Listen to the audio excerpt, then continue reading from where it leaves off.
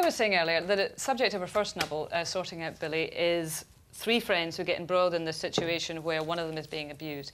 Now, Carol, you said before the break you've been in that situation and you chose to stand back. So your friend is turning up with bruises. You have no idea how this is going to... No, it's obviously being abused physically and mentally by her partner. Right. You know, obvious to the point of, you know, you just...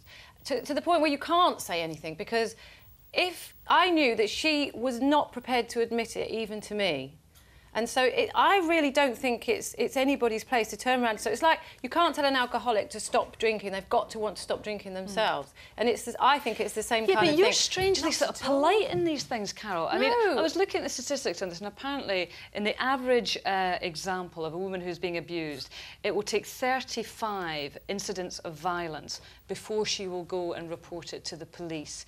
So with your friend, if you take that simple statistic, I know it's not exactly appropriate, you know, she's going to get thumped 35 times before she makes it. Yeah, I know. If you could short-circuit that process, would that not be a valuable thing to do? And maybe not survive 35 times either.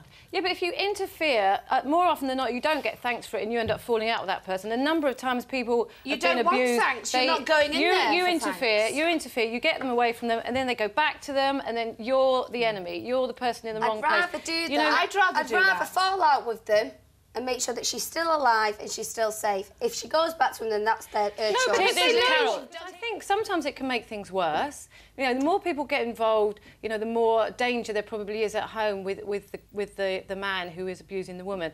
And so I wouldn't. But the thing is, the people who are in those situations, the women especially who are in those situations, they know what's going on and they know what's wrong. You know, and I know that it's easier said than done to just say get out of it and go and get help. But as soon as you absolutely tell someone, one person, that you're in danger and you need help, then you can do something about it. But all the time they're in denial, you can't do anything about it. But you're saying they know what's going on, and it's interesting that you say that, because there's a new domestic violence crime and victims bill that's going to be discussed or given a second reading in the Commons this week. And they're discussing tougher measures for perpetrators of domestic violence.